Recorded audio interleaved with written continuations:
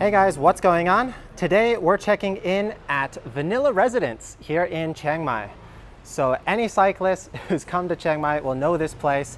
This is known as the Cyclist Hotel here in Chiang Mai.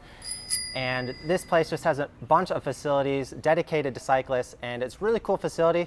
I wanted to show you guys a full tour, everything that they have here. So if you're looking for a place to stay here in Chiang Mai and do some bike touring, this is the place to do it. So a really beautiful hotel here. Right outside in the front, they've got some rental bikes.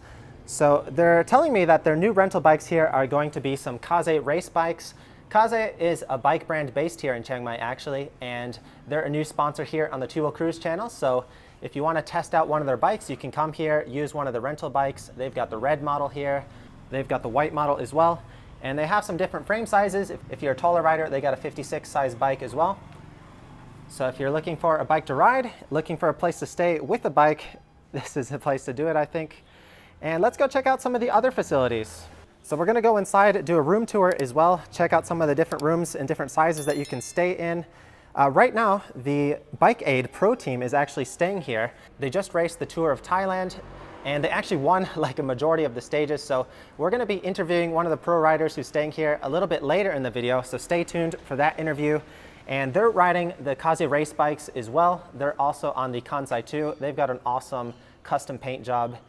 And the other cool thing about this hotel is they have dedicated bike parking, so you can park your bike outside here. They've got security watching the bikes all day, 24/7, so you don't have to worry about your bike getting stolen. I actually rode over here on my folding bike, which I just parked over here for right now. The other really cool thing is this wall of tools. So if you want to work on your bike, they have a whole bunch of different tools here. You don't have to worry about like buying a specific tool that you maybe don't have. And the other really cool thing about this is open to everyone. So you don't necessarily have to be staying here, but if you're living nearby, if you're riding nearby, you can come over here and you can use one of the tools if you need to work on your bike, if you got a flat or something, or you need to tighten something down.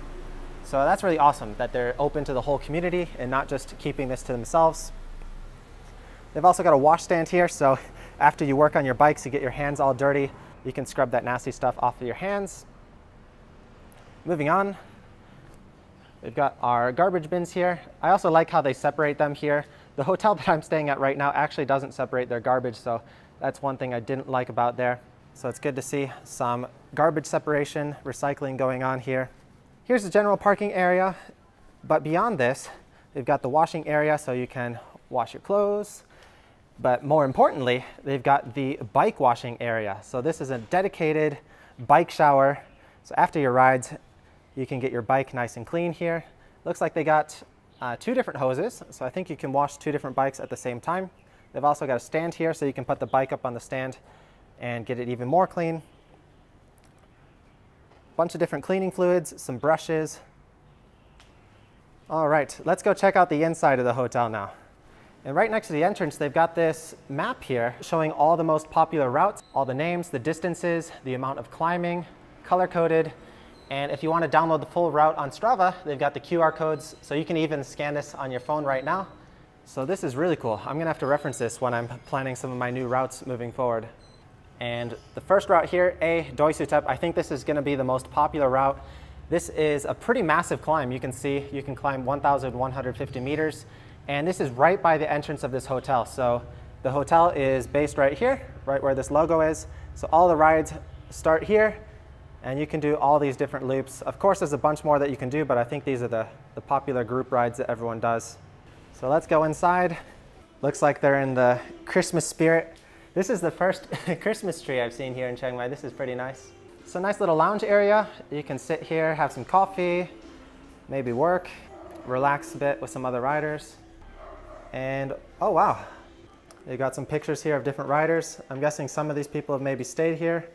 Other ones, just some general cycling artwork. And right next to here, we've got the half trophy room, half bike room. So they've got a bunch of different areas that you can store your bikes. You don't have to worry about security again. After your ride, you can just hang up your bike anywhere on any of the locations. They've got security watching the bikes at all times. So let's see what kind of bikes we got in here right now. We got a Colnago. We got a polka dot Colnago over here as well. And just a bunch of different trophies. So I used to race a lot actually, and I've won a lot of medals, but they don't really do trophies for racing in the US. So that's one thing I was always jealous about of other countries that do trophies in cycling. I've always wanted to win a trophy in cycling, but I've never really won one. Beautiful. And right next to the bike room over here, they've actually got, I'm guessing this is one of the initial sketches when they were designing the bike room.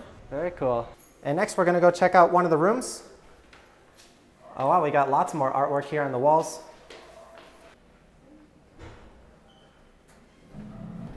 So it looks like we got 4 stories in this building. We're gonna go up to the 3rd floor.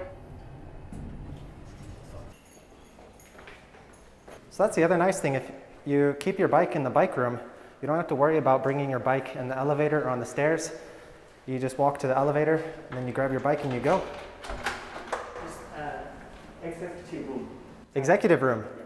Okay. So they have 3 different levels of rooms here. One is the standard, one is the deluxe, and one is the executive. We're going to start in the middle one, the deluxe. So that's over here, 310. Let's check this one out. Over on the side here, we've got a refrigerator, a sink. This is the kitchen area. We've got a microwave and a little table and desk and TV here as well. So let's move over here so you can see a little bit better. So again, this is the deluxe. This is the middle end grade.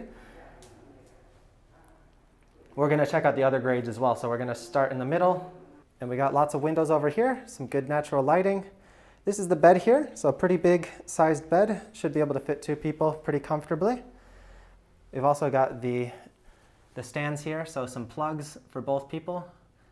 If you're reading before you go to sleep, or you have your computers or electronics you want to charge. So that's pretty nice.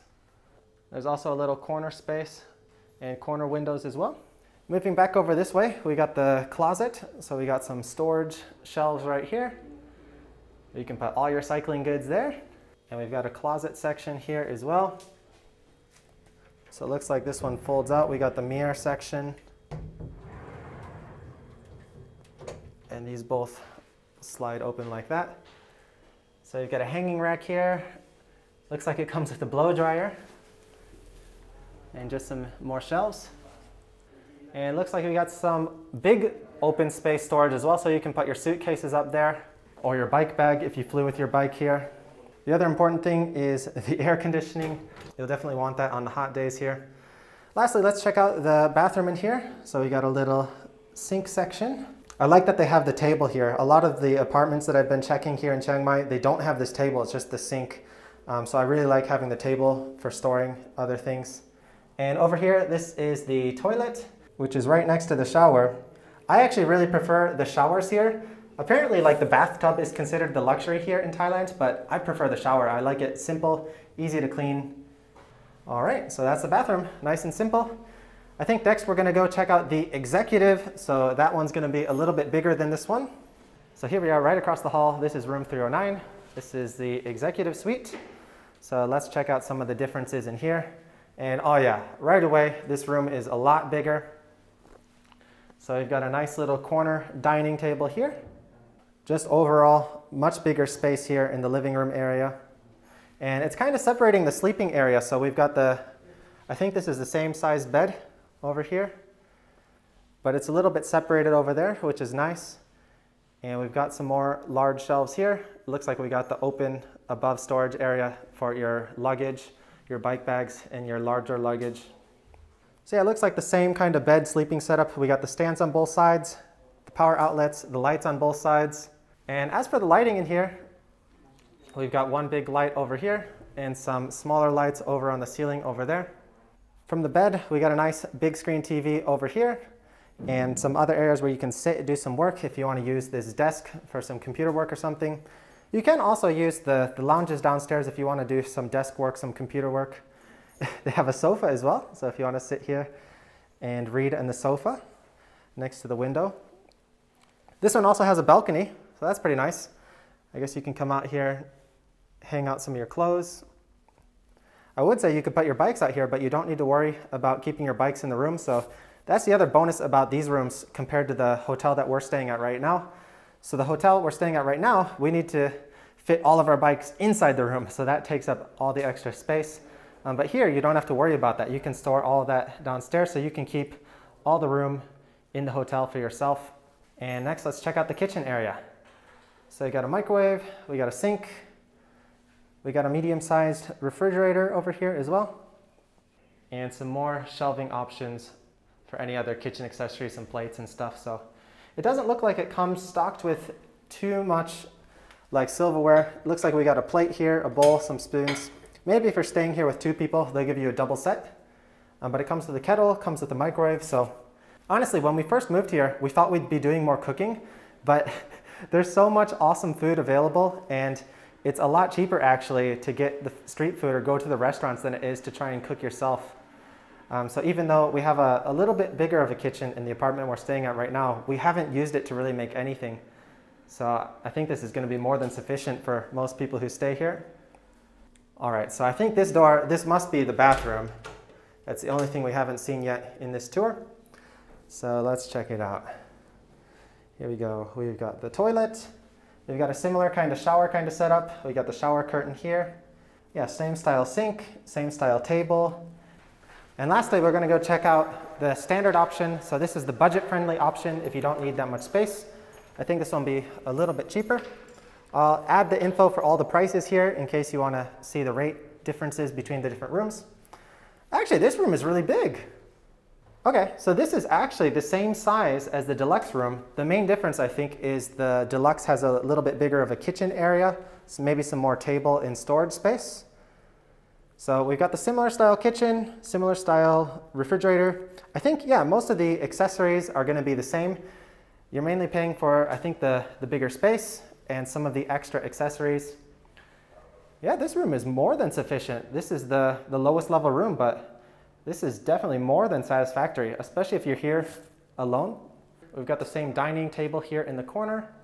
We've got the same closet here, the same storage space. So yeah, all the rooms are pretty similar. I don't think you're really losing anything in this room actually. So yeah, from checking out all the rooms, I would say this is the best value. We got the same bed, and this one actually is right next to the balcony. And then from the bed, this is the entertainment area. So we got the same setup here, the same TV.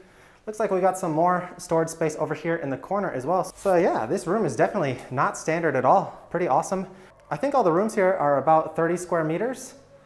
All right, and here's the current pandemic rates. So if you're looking for a good deal, I recommend coming right now because there's awesome deals in Chiang Mai right now as they're waiting for tourism to come back. So for the standard room, it's about 7,000 Thai baht a month, which is an amazing deal. So usually you just multiply it by 3, move to decimal places. So that's a little over $200 a month. And for the deluxe, it's 8,000 baht. In the executive room, 9,000 baht. So for the executive room, there's 2 different options, one with 1 bed. That's the one that we saw, but you can also get one with 2 beds if you have other people you're staying with your family. So the most expensive option is still less than $300 a month. That's less than what we're paying at our current hotel. And I think it's really worth it with all the different extra facilities that you're getting here.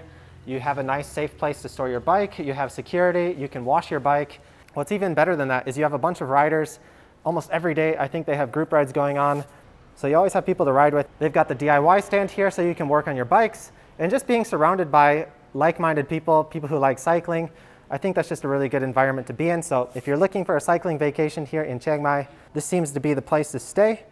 So another cool thing about this hotel is a lot of pro riders will often stay here, and we've spotted one of them. We're here with Lucas from Bike Aid.